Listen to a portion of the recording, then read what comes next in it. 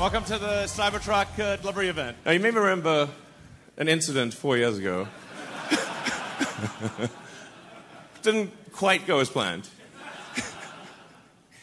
And, Franz, maybe we should try it again.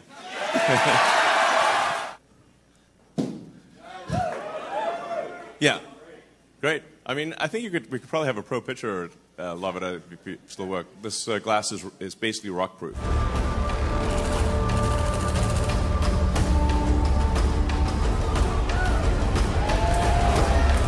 If Al Capone showed up with a Tommy gun and emptied the entire magazine into the car door, you would still be alive. You know, and so people say, like, well, you know, why'd you make it bulletproof? I'm like, why not?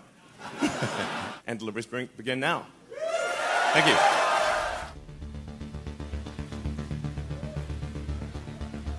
So these are the actual owners. We're handing over production Cybertrucks to their actual owners. Thank you for buying Cybertruck.